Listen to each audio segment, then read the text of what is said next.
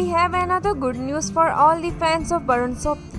Yes, when producer Gul Khan announced her next project Iss Pyaar Ko Kya Naam Doon Season 3 with Varun Sobti, it created a huge buzz in the media and had all the ardent Varun Sobti and Iss Pyaar Ko Kya Naam Doon fans going crazy. This time the media also reported about new addition to the cast of the show. Seen opposite Varun Sobti as a female lead will be actress Shivani Tomar.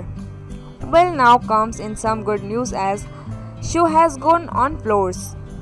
Yes, currently a part of team is shooting in Kerala with a female lead Shivani Tomar.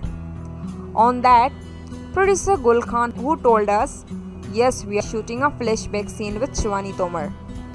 Varun was also quoted by leading newspaper that his character in this season of Iss Pyaar Ko Kya Naam Doon was a surprise for his fans and that he was asked by makers to keep it looked guarded. Varun has also started shooting in an elaborate set of Mumbai film city. We assure viewers no limit of your happiness. Yes or not? Tell us through comments. For more latest news and updates about that, then please subscribe us. Do like and share.